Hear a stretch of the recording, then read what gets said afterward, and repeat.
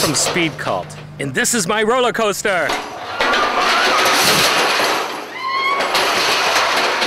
Called the Roaster Coaster. It's 40 feet of fun. It has flamethrowers on it, go-go cages, lots of scariness, because it's homemade, and you are not guaranteed an outcome. The idea of the Mad Scientist Show is to take a backyard inventor's idea.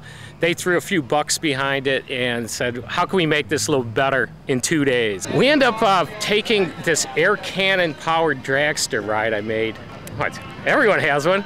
And putting it on a rail system so that you wouldn't risk hitting trees like we sometimes do here with the ride. It was a lot of fun. It was like a big party.